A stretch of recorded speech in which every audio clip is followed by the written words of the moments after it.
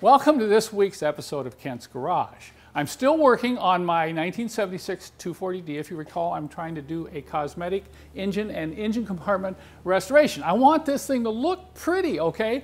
But at the same time, I'm going to be doing some maintenance that I know needs to be done on this engine. We'll be going over that in future episodes. So we're going to keep working on this car, but I wanted to give you a brief update for what I've been doing this past week. I had to bring out the paintbrushes. I had to do the old artist trick. Now, I've done this on a lot of cars, starting back to the first car I bought when I was 13 years old. I got out there and started painting it because it didn't look very pretty, particularly the rust holes in my old 34 Ford, okay? But I mentioned that not all satin blacks are created equal, and that's really the color that I want to use in and around the engine compartment. I want not a gloss black. Gloss black shows too many flaws and it just kind of jumps out at you. Once again, I mentioned a couple episodes ago that we're going to attack each thing that the eye goes to. And if we fix those items, then you're going to fool yourself and thinking, wow, that looks like a new engine. And it really won't. But if I do enough detail and I change enough of the flaws so that they're disguised, then when you look at the engine, the overall image is going to make you feel good inside, okay? I mean, maybe most of us, all right? But I wanted a satin black for the parts like the radiator, the brake booster, the reservoir for the power steering fluid. This is pretty much kind of the factory sheen that I wanted to try to get out of this. And then the other thing on the engine, I wanted more of a semi-gloss black, almost flat. So I experimented with a lot of different colors, a lot of different types of paints. You can see some of these are way too flat, some of these are way too shiny, and I finally settled on one. It was actually a mix. I had to take some engine paint, both semi-gloss and flat, kind of mix them together to get kind of the sheen I wanted on the engine block itself. As far as brushes, I've pretty much found that the smaller brushes work better. You're working on so many different tight areas, so many different varying surfaces. To try to go in there with bigger brushes, when you're painting and detailing an engine block, you're going to have problems because you're going to get paint on stuff that you don't want paint on. But when you do go after your brushes, you want quality brushes that are real thick. You want real thick brushes with a lot of bristle that will hold a lot of paint. So when you go in there and dab those spots, you'll be able to get enough paint on and you'll be able to get it to flow out. Okay, let's go over to the engine. And I'm going to show you how it looks now. We're far from being finished, but at least you're going to see what I did as far as painting the engine block and how it looks now compared to how it looked a few weeks ago. You'll have to admit that at least the engine block looks a lot better. You can see the areas I painted all up around the head here by the fuel injectors and all down the side as far as I could reach, and then around here and then on the front of the engine block there. I used a very small brush when working around these fuel injectors and the bolt heads because you got a lot of fine detail trying to not get paint all over these sensors and other various hoses and wires running through this area. So small brushes work very well here. Let me show you the front of the engine block. This really looks nice. Now, granted, it's not show quality, but when I get this all together and you look down in here, it's going to look really nice. Now you notice I had to do some masking here. There are some aluminum parts that you may not want to get paint on, and particularly the vacuum pump housing was a lot easier to mask off. And then using a small brush, I was able to work into all these areas. Once again, about the only place I could use a 1-inch or wider brush would be right in this area. So I pretty much found the smaller brushes work well when you're painting these engine blocks like this. I know some of you might be thinking, well, Kent, it's not perfect. Come on, there's a few spots you missed. Well, I don't want to spend that much time, okay? Now, you're going to have to decide this on your own. There's no extent to the amount of detail that you can do on an engine and in an old engine compartment like this. Once again, my goal is to get to about 85% of perfection because I found that perfection is usually an enemy of time, all right? So I've got the engine block painted. It's looking pretty good in here. I've still got some accessories that I have to paint, but now I'm going to pull the valve cover and I'm going to go after the aluminum, cleaning and sealing the aluminum. So when we come back next week, you're going to see a huge change in the engine compartment as I bring the camera in close after we've done the aluminum and some of the surrounding accessories. While I have the valve cover off, I'm going to do a valve adjustment, and I'm also going to check timing chain stretch. Now I may show this in a different video, but at least I'll be able to tell you next week, hey, how does this chain look and how does the engine timing look internally? My favorite tool this week is my newly acquired rolling creeper. Check that out. Isn't that slick? It even has a tray here for tools. Let me tell you why I'm so impressed with this particular creeper. You know, it probably started out way back with cardboard and carpets, but about 15 years ago I found this and I thought, wow, that's slick. It had a real tough plastic bottom. I was able to move it around on the floor, and about 2 inches of foam really made for a nice padding for your knees. But the problem with this was I couldn't move it around very easily when I was kneeling on it. And then I found this rolling creeper, and I thought, wow, this is great, and it really was for a while, but look what happened. Oops, broke. I think if you have one of these four-wheel types, you need to make sure you keep your knees out on the edges, folks. I think I put my knees right in the middle, and this thing snapped off. So recently I went on the hunt for a rolling creeper, and look at this one. Look at how nice it is. It has 6 wheels, 2 in the middle here for support. Has these nice indentations for your knees. You can get down here when you're doing any kind of work on your car, in your garage, or out on your driveway, let's say checking in here on your conditioning your rotors, checking for thickness of pads, looking under the car, checking for oil leaks and so on. This is a really handy tool to have in your garage. And there's also some other really good things that I can do with this tool around the shop here. This is the perfect tool for working on the newest member of my fleet. Let me welcome you to my newly acquired 300 SL roadster. Can you believe the condition of this? Look at the paint and the interior. I'm in the process of mounting a custom steering wheel right here, and you can see, look at how hard it would be to work on this if you had to do it from a standing position. I had some good questions submitted this past week, so let's get to those now. The first is really 2 questions in one, so I'll kind of cover them together. Aviv writes, given the interest in LEDs, have you considered selling a full LED replacement kit for every available light bulb, interior and exterior, on the W115, W123, W124, and W126 chassis?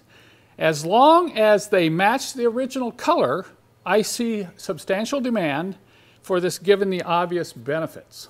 Well, Aviv, we're already working on that. In fact, before I got your question, I started working on it. This weekend, I ordered up about $200 worth of LED bulbs, all kinds of bulbs. Bulbs to fit and work in the front turn signal marker lenses, and then you have a number of bulbs here in the taillight sockets, varying sizes with varying intensity. What I'm going to do is get a bunch of these bulbs in, and I'm going to experiment with different intensity bulbs using the stock ones as a reference. So I'll take the taillights, for instance, I'll put LEDs in the taillight, and then I'll go outside when it's dark and compare that to the original. Then I'll come back in and change the bulbs. So it may take a week or 2 before we go through all the experiments, but I'm also working on dome light bulbs, license plate bulbs, trunk light bulbs. So there's a lot of bulbs. This may take a while, but I just want you to know out there that we are going to work on this, and eventually I hope to have a complete kit where you can buy the kit with all the bulbs. We'll put some spares in so you'll have extras in case you have burnout. They have proven to be pretty reliable,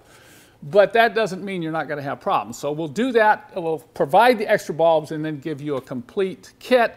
And I'm going to do some video instructions on getting some of the lenses in and out, so it'll help you who haven't done a lot of bulb changes know how to do that replacement. Okay, the other question was related to LED bulbs. He was trying to do some experimenting on the bench with his instrument cluster. He wanted to know how I powered the light bulb sockets. Well, this isn't as easy as it looks. I'm going to give you a clue, but because a lot of the clusters may be different in the way they're wired, this may not work for all clusters. But in the case of the W123 cluster that I had on the bench last week, all I had to do was bring positive power into the input side on the back of the potentiometer. Most of these are open. They have these brass type coated strips. So I just ran a sheet metal screw into the hole there that allowed me to connect the positive lead from my booster to that, And then I found the ground point. Usually on the cluster you can find a ground point. It's located right here on the W123. Or you can even ground the other side, the clock and tack side, to the negative terminal on your battery booster, your battery, and power up your light bulb sockets. This will give you the chance to actually use the rheostat or the potentiometer to see how much they will brighten and dim. So good luck. It may take some experimenting on your own particular instrument cluster. Now, number 2, this came from Caleb. He said, I recently bought a 1993 W124. I love the car. You were mentioning PM. And at first I thought, what? Was I talking at night? Oh, I know what he's talking about. He's talking about preventative maintenance. And he said, you were mentioning PM on those older Mercedes-Benzes. What PMs should I accomplish? Thanks. Well, this one isn't short and sweet, okay? There's a lot of areas that need to be lubricated from a preventative maintenance standpoint, not only lubrication, but other areas. So what I'm going to be doing over the next couple months is going over this in my other series on buying a 1986 and 1995 Mercedes-Benz. I won't be covering this in the Kent's Garage episodes, but I will be covering it in this other series. And I'll actually come up with a printed list that you'll be able to download from my website. Now, I'm not going to promise when this will be up because it's going to be quite a bit of work, but I hope to be able to create that list, and we'll go over that in some videos in terms of things that you want to replace that could go bad in the car before they go bad. All the points of lubrication, many of which are not even covered in the Mercedes factory manuals. And that'll be all part of this ongoing series on preventative maintenance, because you know out there that I'm a real fan of that type of maintenance. Now, the next question comes from Ken. He said, didn't you have a cup holder for the W126 that was in the console? And we did. In fact, we had for a while, we had a wood cup holder that sat right behind the shifter in that center console for both the W126 and the W123. And you've probably noticed if you visited my website that they've disappeared. Well, the reason they've disappeared is we just can't get somebody to build these that can keep building them at the quality we want and the speed we want, because there is quite a demand for those. So I just want to throw this out there to you viewers. If any of you out there love woodworking and want to make some nice wood cup holders that we can resell on my website, we'll be certainly happy to talk to you. I'll put a link in the show more part of this video where you can email if you'd be interested in making cup holders for us, okay? Now, the next question is, and it also is 2 questions, and I'm going to combine them. And the first was, you mentioned lubricating a tilting sunroof. How do I lubricate the sunroof on my W124? Well, I don't even think I could answer that in an hour-long reply, because I've done a complete set of videos on how to do this. It's over 2 hours long. So it's not something that's easily done. And the reason is you have to remove the sunroof panel to do proper lubrication. And this next question, which relates to this, he says, I have a 78 123 non-tilting sunroof, and the cable broke this past week. Due to poor lubrication, he was suspecting that. I only hear clanking on the C-pillar and no movement at all, even trying to move it with the emergency crank in the trunk. So if the cable is sheared or broken, even using the emergency method in the trunk to open the sunroof is not going to work, okay? He goes on to say, all of the cable and sunroof removal guides online say I need to open it up a little bit in order to remove that headliner panel and to get the cable locking clip loose so I can, open the sunroof and get the cable out. Well, that's very true. In fact, my whole series of videos that I've done on the tilting sunroof, as well as on manual sunroofs, are based on the fact that I was frustrated a number of years ago not being able to find good information on how to repair these sunroofs. It starts with lubrication, because if you're not lubricating these sunroofs, then they're going to fail. You're going to have broken angular tilting arms. You're going to have stripped cables. You're going to have worn out motors, and you're going to have stripped motor gear drives, and on it goes. And every time I pull one of these apart, it's lack of lubrication, folks.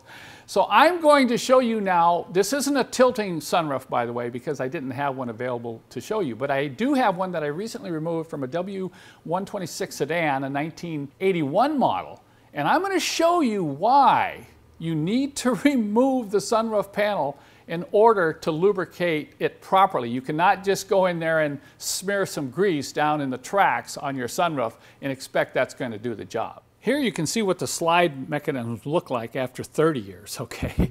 You can see how the grease gets really almost like tar, and these felt pads, look at what that looks like. I mean, it's just impacted with dirt and grease, so there's no way you can just smear grease on this. You actually have to clean this. If you're going to reuse these pads, look at the amount of junk that's going to come off the pad just by scraping it. I love these plastic razor blades for cleaning these sunroof guides because they don't damage the felt if you're going to reuse it. But you can see, look at the amount of crud on there. And then you have plastic slides too as well that get all impacted with old grease. So you're going to have to get all this off too and then re-lubricate everything. You're going to have to use a brush and cleaners to get in there. It's the same on all four corners, and this is what I see every time I take one of these old sunroofs off. Now this is a non-tilting sunroof. The tilting sunroofs have a lot more mechanism and require even more, probably twice as much lubrication as the non-tilting sunroofs. I think you'll have to admit that was a great illustration of why you need to remove the sunroof panel in order to lubricate it properly, particularly if it's over 20 years old. Under 20 years old, you could probably get in there with a brush and smear some lubricant on the tracks, and that's certainly going to help. But when they get over 20 years old, they start building up that tar and gum, and the pads get all impacted. So just putting grease down on the track really isn't going to help. Now, if you're wondering where you get the information to do this, I have a complete set of on-demand videos on my website about the tilting sunroof. I have manuals and also a video on the non-tilting, manual sunroof like in the station wagons. And all these videos will help you to understand how to get the sunroof panel off and to get the parts lubricated properly. Now on the tilting sunroof series, in part 1, I covered emergency panel removal. And I'll go through the sequence. It's pretty tricky, but I'll go through the sequence on how to get the sunroof panel opened up when the cable in the motor won't move it at all. If you can't get the sunroof open, you can't work on it at all. So that's really the trick. So just keep that in mind. If you're interested in my on-demand videos, you only need to watch part 1 of the tilting sunroof series, because the procedure for getting the panel unstuck is real similar to the non-tilting sunroofs as well. So I hope that helps, because I know a lot of you are having sunroof problems out there. Next question. Do you own a G-Class or have experience with those cars? No, I don't. And once again, I get a lot of these questions, still get them every week. Hey, why don't you do videos on this car? Why don't you do videos on the AMG? Why don't you do videos on the R107? It's because I don't have these cars and I don't live with them. I don't have an opportunity to drive them and become familiar with them. I'm not just going to go borrow some car and shoot a couple of videos and call that good, okay? That's not the purpose of what I'm trying to do with either my business or this particular series of episodes on YouTube. But I'm going to throw this out there as well. If any of you have a car that you'd like to donate, if somebody has a G-Class they would like to donate to posterity, maybe it's got a blown engine or something, and you'd like to see it be remembered in posterity on YouTube, you're certainly welcome to contact me. And the same with some of these other chassis that I don't have. It's really expensive to do these videos, by the way, and it's even more expensive. I have to go out and buy all these cars in order to shoot them. So donations are welcome, okay? Now, the next question. From time to time, I get answers to questions from other viewers. And if I feel the answer is appropriate, I'll go ahead and share it. And this one was thrown out there from Derek. He said, Ken, I think the episodes are just right. He said, I'd be happy for even longer episodes. And by the way, thank you for those who supported the longer episodes, because I think this one is probably going to be longer than the last one, okay? And he said, a couple more questions and answers would be fine as well. But he said, as far as the W124 headlight wipers, I've taken mine apart a couple times to repair them. And this is what he says. He says, usually a little bit of grease on the cogs and motor will fix them right up, particularly if they're seized up. There we go again, lubrication. You're going to keep hearing me harp and harp on this. Sometimes I need to do this as soon as possible after they've stopped. because they'll often seize up during summer as they only work when the lights are on. And that's true. If you're driving all the time, you're not turning the headlights on, you're not using the wipers, they're not going to exercise. And it's probably like air conditioning, you know, you need to exercise your headlight wipers some during the summer too. So I hope that tip helps. Later on, we'll go into some advanced diagnostics on these headlight wipers if I get a chance, and we'll bring one in the shop, take the motor apart and so on. Okay, number 7, and this is a question concerning diesel engine timing. And he's concerned about how many degrees off the marks are on his crankshaft that show, he says, I've got 8 degrees off. Would a chain replacement correct this? Or if the timing is off that much, will a offset woodruff key fix the problem? This is a huge subject. Timing chain stretch, when to replace the timing chain, what about these offset woodruff keys? If your chain is badly stretched, often putting in a offset woodruff key isn't going to solve the inherent problem. You may want to replace the chain, and then if there's any minor variation, then install a woodruff key. And then some people are going to ask, well, what about changing the sprockets? What about changing the guide rails? Don't you need, well, at that point, what about rebuilding the whole engine? So there's a lot of opinions out there. There's a lot of false recommendations about this whole subject. So I'm going to cover this in a later episode. I may even cover it in a totally separate video. I think I'll take my 240D over there, open up the valve cover, and we'll videotape checking for timing chain stretch and show how that's done. But that's all going to be covered. Think about how you're driving the car. If you're driving the car a lot as a daily driver, you're driving it a lot at freeway speeds, high speed, 70 miles an hour. If you have 8 degrees of stretch at this point, I would just replace the chain and the tensioner and go from there, okay? Now the last question comes from Peter. He says, I have an 82 Mercedes 300 SD. As I stopped at a red light, everything seemed normal until my vehicle would not move again. This happens in reverse, drive, and any other gear I place the shifter into. I looked over at all the vacuum lines and the shift linkage near the transmission, and they all look fine. Any suggestions? Okay. That's usually a bad sign, most of the time. If the transmission won't go into gear and you're moving the shifter, and he says he's looked underneath and the linkage is moving, the last thing you can check before you need to, got a problem here, is make sure the arm on the transmission is tight on the shaft going into the transmission. You follow me? That arm rotates a shaft which changes the gears inside the transmission case.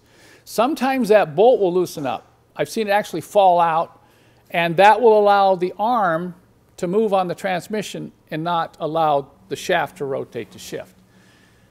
Check that right away. If the shaft is moving, then you probably have some sort of catastrophic internal failure inside the transmission. All right, that covers the questions for this week. If you have a question, please leave it in the comments section of this episode and I'll consider it for next week. I'm sorry I cannot answer all questions. Once again, I'm looking for questions that have a broad appeal, something that I can answer quickly. Now, you notice there were some in this episode I wasn't able to answer quickly, but if I can direct you to other resources, I may refer to that question because I know you still need help, even though I can't answer it in 1 or 2 sentences, okay? So if you have a question, once again, please leave it in the comments section of this episode and I will consider it for next week. I know if you watched last week's episode, you were expecting to see my white E320 coupe here in the shop getting ready to get the shock absorbers changed. Well, that didn't happen. I'll explain why in a minute. But I did get a chance to take it out on a road test. I shot a video on how to test for bad shocks. I'm going to post that video probably in about 2 days on YouTube. It'll be a separate video. But I had a lot of fun kind of demonstrating how I personally take a car and try to decide whether the shocks are good or bad. And in the case of this E320, they are definitely bad. So if you're interested in seeing that, just check out the video. It'll probably be coming up here on YouTube in a couple days. But the reason my S500 is back in the shop, I just solved a big problem I had. And you're going to say, well, Kent, how could you have a big problem? Well, let's say this is a hypothetical big problem. And what happened to me, I think happens to way too many owners of these cars, particularly if they're not diligent or not willing to consider doing some of the work themselves or even some of their own research on their own car. If you just take it into the dealer or take it into an independent mechanic and say, fix it, there's a risk. And I'm going to say there's a big risk to doing that. So this is what happened. I thought this would be interesting to do this little experiment. I had my fan in my S500 start making noise here about a month ago. And it gradually got louder and louder. And I could tell anytime the fan cut on, you could hear bearing noise. And this is one big monstrous fan. And it's driven by a separate motor. So there's actually a belt. You know, the motor mounts here. It'd be like this. The motor mounts up here, and the belt drives this big fan. So it was making noise, and I knew that I was going to have to fix it. So I thought, well, I'll just ask a shop what they would charge. And they got back to me and said, well, if your fan is bad, we have to buy a brand new unit because parts are not available from Mercedes-Benz. You have to buy the whole thing, including the motor, and it will be $1,500, including labor. Now, can you imagine why so many people fall out of love with these cars? Because $1,500 to change my fan, and this is why I get a lot of these comments all the time. People say, oh, those Mercedes are way too expensive to fix. Well, they can be, but they can also be really inexpensive to fix if you're willing to roll up your sleeves, do some homework, and even if you don't do the work yourself, do some research. Find out what the parts cost. Find out what the alternatives are. So I said, no, no thanks. I think I'll take care of myself. He says, well, we could shop around for a used one. You know, it might be half the price. As I did more research, I found out that most of these selling on eBay were selling in the $200 to $300 range. The OE price was anywhere from $800 to $1,200, and there were some aftermarket ones out there for $600 or $700. That still seemed like a lot of money. You know, I want to save money like anybody else, okay? So I'm kind of cheap. So I went after this for the cheap, all right? And this is what I discovered. I discovered, number one, if you buy a used one on eBay for $200 or $250 and think you're getting a deal, think again. The history shows that a lot of these motors will wear out in the 100 to 120,000 mile range. This car has, you know, right in that range, and this motor started making noise.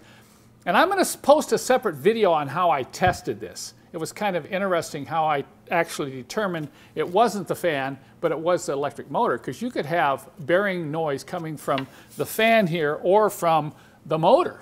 So you need to determine which one it is before you try to go on the cheap. And the more research I do, anytime I get a used one, if I got a used one at a wrecking yard, if I got a used one on eBay, guess what? I'm going to have a problem again, you know, in a few months, because who knows what kind of mileage. And even if they stated the mileage, you have no proof that that's the actual mileage of the used part you're buying. So the first thing I did was start poking around about getting my old motor rebuilt, just having new bearings installed. But the more research I did about these motors, because this motor is turning on and off, on and off, on and off all the time, I decided that even putting new bearings in it may not guarantee long life. And I kept thinking, you know, there's got to be somebody out there that's just building the motor for a replacement. New, I'm talking new here. And sure enough, with a little research, I found the motor. And it just came in here a couple days ago, so that's why the old S500 rolled back into the shop. I was hoping to get this done in time for this particular episode and get it back out and get the coupe back in here and start jacking it up to remove those shock absorbers, but it didn't happen because I had to spend all week building stuff, making tools, making testers, designing this, working on LED lights. I'm going, oh, I'm getting tired, I'm getting old. I don't know how much longer I'm going to be able to do this. You know, it's like, I don't have quite the horsepower. I think I need a good diesel purge maybe. But anyway, I only had one day to work on the 240D, and this whole episode is being shot in one day very rapidly so I can get this up tonight, Tuesday night. So But I'm happy to report that I just saved $1,340, folks. Isn't that wonderful? That's like going to the casino and winning big. $1,340 I saved. And of course you're saying, well, Kent, but you know these cars and you're a mechanic and you're doing all this. And okay, I understand. Yes, that's true. But I'm trying to make a point here. When people start complaining about these cars being way too expensive, the parts being way too expensive to fix, I'm not going to feel sorry for you, because there are alternatives, okay? If you're willing to do the homework yourself and willing to do some research on your own before you fork over the cash to have somebody else fix your car. So I'm going to put this motor in and we'll go for a road test to report back, but I think I'm going to have a repair that's going to last as long as I will own this car for a little under $200. So if you enjoyed this week's episode, be sure to stay tuned for next week's episode.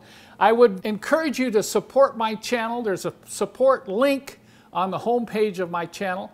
Any donations will be appreciated and will help to offset the costs of producing these videos. So we'll get that white coupe back in for next week. And we're going to keep working on that 240D. Just wait until you see what that engine looks like next week.